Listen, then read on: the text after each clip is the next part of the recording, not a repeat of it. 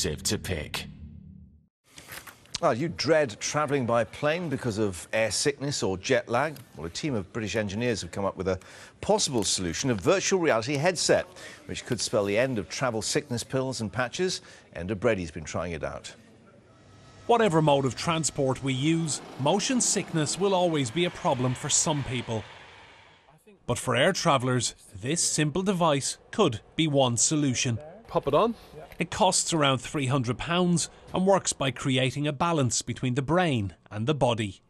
By having the aircraft control the movement of the virtual world, what your body feels and what your eyes tell your brain become the same thing. And it's when you get a difference in those two that motion sickness is induced. So by ensuring that they match up perfectly, you get rid of it.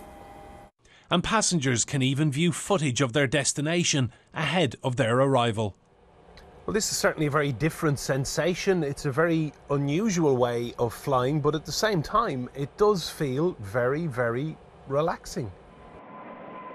Only 1% of air travellers actually get motion sickness. Not very many people suffer from air sickness, but however, if you do get it and you are sick, then it tends to carry on. It can be a very unpleasant experience, and if the sensation, if the movements continue, then you're probably going to continue feeling sick. Passengers arriving at Heathrow Airport were all in favour of the new gadget. It's the quality of the flight, I think, that's affected. So if they've invented something that for those particular individuals will help them out, then fantastic. Anything that will help someone feel better and any situation is definitely going to be a benefit to them. Really does seem like a great idea. And it's not just on planes that people suffer motion sickness.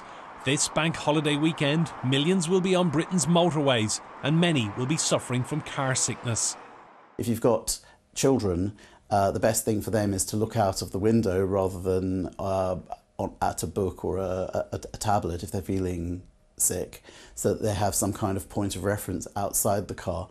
The company behind the goggles will soon show them off at a convention in the United States in the hope of securing more investment. Enda Brady, Sky News.